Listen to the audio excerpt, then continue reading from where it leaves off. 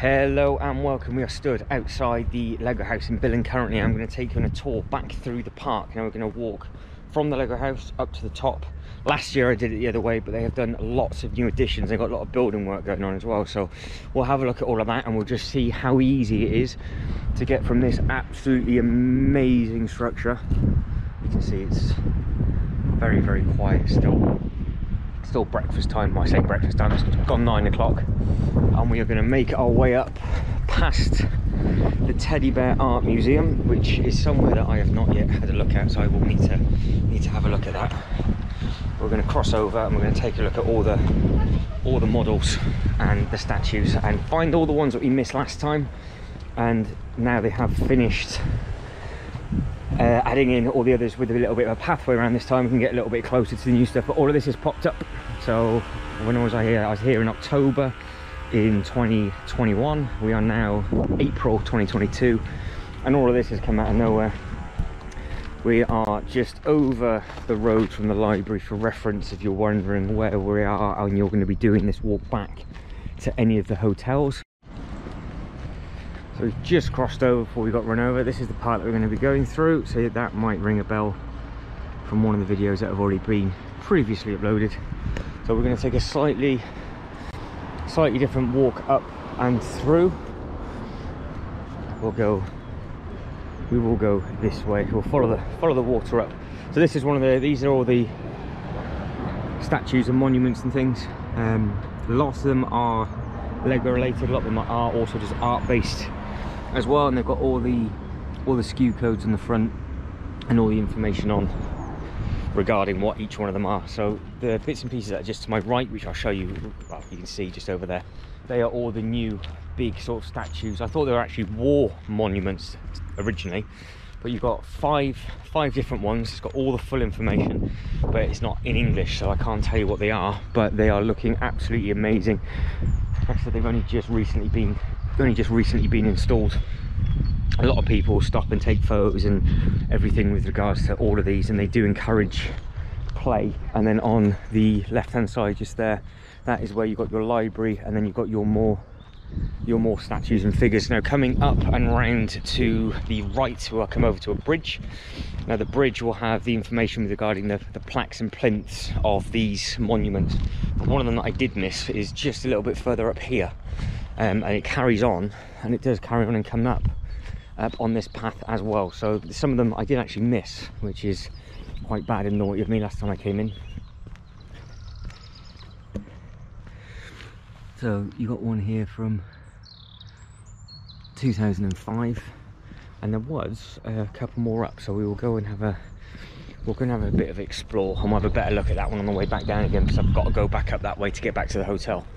But you can have I can see really clearly the university from here.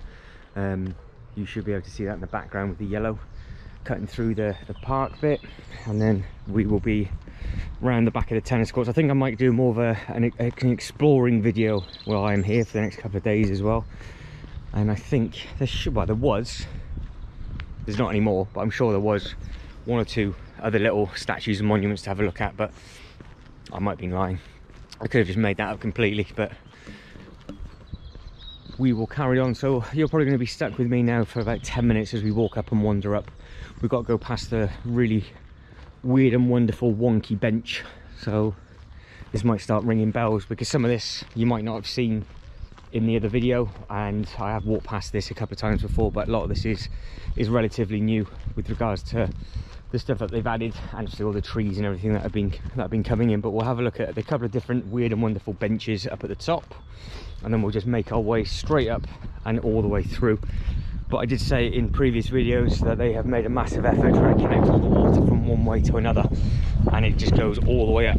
So now we're going to make our way up to the top, and it's beautiful sunshine. It's going to be a really nice warm day today, warmer than it will be in the UK. But I've made this go away here of just wearing shorts, and the wind's quite cold in your face, so I'm trying to walk quite quickly to try and keep warm. So it'd be like, this is this, get your bearings, and then you'll forgive me at some point, I'm sure.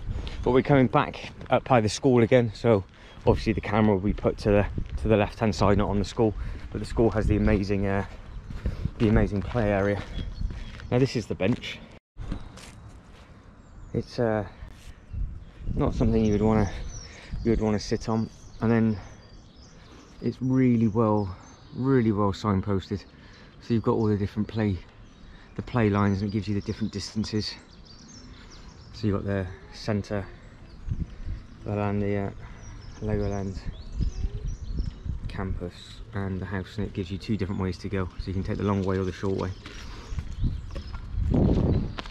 which I think is just a really nice addition and touch. So the bit that we're going to be coming into now, which is the main sort of heart of the park, when I came down this way just to grab a bite to eat, it was completely empty, but it does look like there's a fair few people sort of wandering around now. But we'll see if we can get to all the other statues and things. But they've taken all the tree line down, which is by the track, by the horse racing track, which I'm not too sure what they're going to be doing with that, because they've added in all the signs that was added in for last year, which we tried to hunt down and have a look for in the video. But yeah, they seem to be, they've taken it all down, so you can see the hotels and everything, you can see the tracks and things. So if anybody in the comments below can let me know exactly what that's all to do with and what that's about, that'd be absolutely fantastic. But I have no idea why they're doing that. I thought it looked really private originally, but they've now opened it all up. But so we've just gone over the bridge where we've got the glass statue just in the back there, so where we've got this sort of clear bit through, you can see how where they've taken all the trees, where they've got all the wood chippings on the side, and they've put the track signs up, which that's where we explored and went to. But now all the tree lines completely disappeared on the right hand side, so there's just nothing there. When we get up a little bit further and look through, you can just see the whole track. You can see, well, I can see clearly where I stood, thinking it was really easy for me to get through to the hotel, which clearly wasn't the case. But that is just between that tall tree and the small one right in the middle. There's a little waiting area with regards to where they were shooting around, and that is in a I'm Getting Lost video that is available in the Billund 2021 playlist. Obviously this is now in the 2022 season, so that's why I'm sort of walking back up a slightly different way for anybody that is sort of a regular viewer or wants to be visiting. But they've got this chap back in now. I've got a funny feeling one of these two were out to be repaired last time I came down, so they have both of these back in. But they've tidied everything up. They cut a lot of it back, so now that's just a much more of a clear path down, and you just walk through, whereas that was a little bit more tight last time. And then again, really amazed that they've just taken so many trees. And if you wonder what I am waffling on about, if you look for this park name, I'll pull it across the top. I'm not going to butcher the name. I walk from the top back down and just do the whole length, and you cannot see any of that. It's all really built up. So I wonder if they're going to be adding in like more walkways around the water, because they've done it over on that bit as well. They've done a lot of cutting back and maintenance work. It's probably for all the wildlife and everything like that. But it looks it's so pretty, so pretty. So this is the popular one with a lot of people, which is the garden woman, which is a lot of people said it reminds them of their own mother or grandparent, just digging away in the garden. I think that's a really pretty one. If you were to come down here, loads of benches, loads of places to put your rubbish as well, so you can just sit down and you can just sort of soak it all in. So where I'm sat now, this will be the first time that I'll be able to sit here and actually see the horses race around. But in the track itself, they have loads and loads of people doing building work, so it'll be interesting to see what they're going to be doing for this season. And if you are a local, please do let me know in the comments below exactly what's going on. I just hope they're not taking it away and going to be putting houses there. I can't see them doing that, because they've just put all the signage up, and they put all the signage up saying how long it takes to get to the Lego house and the Landia and everything like that. But they've got all the fresh cut wood chips, so it's must have literally just happened in the last week or so, but timed that perfectly well. When you come either to or from the Lego house, and if you're sort of a little bit skeptical with regards to the timing and how blight is it going to be and so on, I did say this last year, it's really, really well lit. Now within this playlist you will find me doing some walks at night on purpose rather than doing them during the day. One, because where I'm going to be in the Lego house and the Lego park, so I can't really get out during the day. In the evenings I will then film the routes that I did the day versions of, and you'll just see how safe it is, because where I'm walking now, they've got loads of these lights, look, and they're all up this path, and this is called Animal Fabulous, and he's looking very happy and chirpy for himself. And then again you've got more seating on my right as you come up and come round, and each one of them it does have a QR code on there, so there's plenty to sort of stop and look at. So if you are into your sculptures and things, it's definitely worth having a look. And if you are into your horses, that will be where it is in there. They've got massive amount of skips in there, so I don't know what they're going to be doing. What I do is I try and ask a local, and if I can ask a local by the time, because you can see there's a big digger in there just launching a load of rubbish out. If I can speak to a local or somebody from the hotel and ask what's going on, I will do a bit of a bonus footage at the end of this. If you don't get the bonus footage, it means I couldn't find anybody and I was too lazy to find out exactly what was what. But there's the ark. As you can clearly see, that's what that's supposed to look like. But we are in for a beautiful weathered day. But the people in front of me have got it right. They're wrapped up in thick coat and a scarf. I've got a thin hoodie on and a pair of shorts. Never learn from my mistakes, ever. But it's looking like it's a nice artery through today, which is really nice. Nice to see a lot of people walking about and sort of enjoying it, because I've never done it at this time in the morning. So this is another one that I think I might have missed last time. So you've got water to the left, and then what is this one? I'll let you make out whatever you want to call that one. But again, there's your QR code, so you can just scan it and it pops up. And the QR codes are clever because it links it to all the photos of what people have taken, and you've got them in all sorts of seasons. So you see them snow, perfect weather, nasty weather. But yeah, you can just see how beautiful it is. So we're now coming up to the part that part of the white building is the back end of the Lego hotel, and we're going to be going up to the top of this path.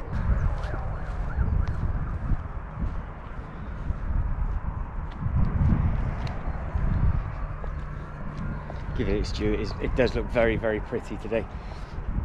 Got some more sort of statues and monuments up in the water. Can you see the two sticking out? It's really hard to see through the back of this GoPro screen, so that's why I always go, if you can see it, then I watch it back on my computer. I'm like, oh, you can see it clear as day, you can't see a single thing. So this is the other end, obviously, of the directions, and you can see how much they've opened this up now with regards to just having a different trail, because this is a walkway that I have done in the past, and it was much more built up that way. And then we've got some more monuments just down here. We've got some more seating, and then we'll run up to the top, and then we'll have a look at the back of the hotel, look at the castle, and then we will add in the entrances, and then that is that done for the walkway through the park. But let us know if you've been here before. Let me know what you think of this area, and is it a place that you would like to visit? It's so calm. I'm the one making the most noise, and yeah, it's so pretty. But even sat down on these benches now, you can just see how much more of the track that you're going to see. So I can see where they've done it. And you wonder where I was seated, or what seating I was using, should I say? It was all of that. So it's stunning, absolutely stunning. There's plenty of people walking about, which I'm surprised about, to be honest. It's the most people I've ever seen walk. Bear in mind, this is the main artery going from the centre of Billund to all the hotels, and every video that I've done down here, it's usually me and like one other person, but it's nice to see a couple of different families here. We'll run up to the top, of this and we will have a look at the back of the hotel. Take a run up to the top as it's beautiful. This is me trying to run. And just over the top you can now see the back of the theme park, the back of the Le Castle Hotel. You can see also the hotel as well. So all of this is all Lego. It's all owned by Lego. It's just a massive thing. I will try and come back and see all these lit up in the evening because they've got the spotlights and things. But they've got you can see where people have been walking on the grass, and it comes around and they've cut through there, and then they've gone through the trees 2 different ways, and it links up onto the path, and that path will then take you to the restaurant and the children's play area to the left and in the middle. So there's plenty of ways to go. Now we will carry on walking up because one or two more bits and pieces see up at the top. So yeah, it'd be interesting what they're doing with all the yellow flags, and this is well, you'd be able to see what I've been going on about now. So all of this was built up. You couldn't see through any of this. So again, I'm not too sure how much you can see on the GoPro. But we have a little trot over this field. You can now see much more of all of this. So I don't know if they're going to be putting fences and things in, and what they're going to be doing with the rest of these trees. But all of this here, obviously, which is all trees, and then they're doing all the work on the inside. So the track is still there, but I'm now determined to find out exactly what that's about. Right, enough about the track, onto the Lego stuff, because that is what this playlist is all about. We are going to go up just to the end, so you've only got another minute or so of me waffling on. If you want your bearings with regards to, you think you know where you are, you think you know where you're going on the way back, we have got on the left hand side, it is the Castle Hotel. So you walk around the back of the Castle Hotel to the left. To the right hand side is what used to be called Hotel Papellen. That's now changed to the Lodge, I do believe. It's got a completely different name. It'll be the first time I see the front of it, so I know exactly what it's called, but I know it changed ownership for the start of this year. So I was going to book in there, and I was speaking to a lovely lady there, and she said it won't be called what it is currently through like booking.com and so on and so forth. So we'll have a quick look and see what that is as we carry on torpedoing up the path. So Castle, yep, the Lodge, it is called the Lodge, so that is now the Lodge. The Landia is directly in front, and then we've got this Kiss. It's got I can't remember what name it is. Give Me a Kiss. So you got Give Me a Kiss.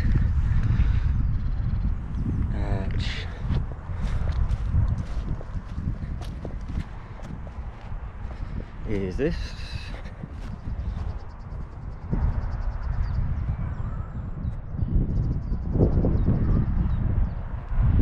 And they've just changed the sign on the front to reception rather than with what it used to be called with the artwork. And then we're coming up to the Landis in the background, big building to the back over there. You've got the Lego Holiday Village just to the right hand side where all the flags are. That's now open and running. So all these people will be going to the Lego Park now, because, well, it's got to be getting close to 10 o'clock now, I would imagine. What else have I missed, or is that everything? I think that might be it. So this will be the last sort of sculpture, and then we'll wrap it up, and then I'll stop here and then start again for a completely different video. Hopefully guys, you find that helpful. I know we had some really good positive feedback from the first video that was done with regards to how you can actually get to the Lego house, but I thought it'd be quite nice just to do it the other way around, and you can just see how nice all these sculptures are and just how easy it is. But the weather's lovely. Oh, there you go, look, did you hear we've changed our name, the Lodge Billund? So yep, you didn't hear it here first, but now you know they have changed their name. So guys, that's it. Thank you very much for watching. Hopefully you've enjoyed it, hopefully you find it helpful. But if you can like and subscribe and all that good stuff, that'd be absolutely fantastic. But as always, thank you very much for watching. You guys take care, and I hope to catch you in the next one. Ta-da.